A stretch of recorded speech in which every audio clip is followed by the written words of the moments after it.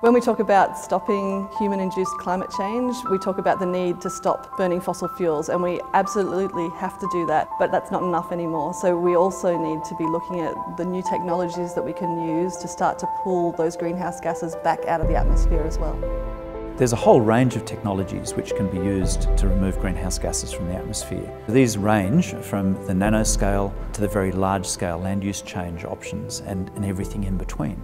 Those are things which are relatively well documented as possibilities, and there's about 24 of those.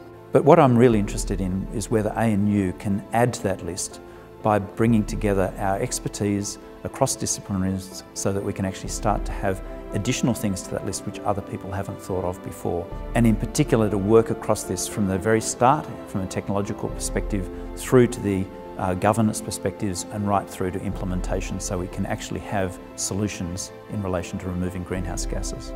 But this issue doesn't exist in isolation. When we're dealing with large-scale issues about emission removal, we're dealing with billions of tonnes of carbon dioxide. It has to be massive scaled, and that means it's going to impact on other issues, impact on land use, impact on water, impact on innovation.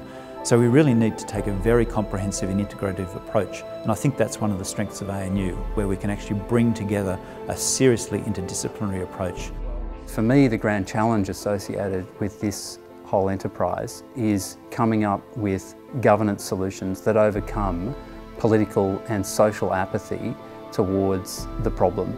And as we all know in this space, the magnitude of the problem is almost inconceivable, but we're going to continue to struggle with the fact that society and politicians aren't overly invested in this problem. So we've got to come up with some sort of governance solution which overcomes that apathy and ensures that we have the incentives that we need to support these technologies and deal with the trade-offs.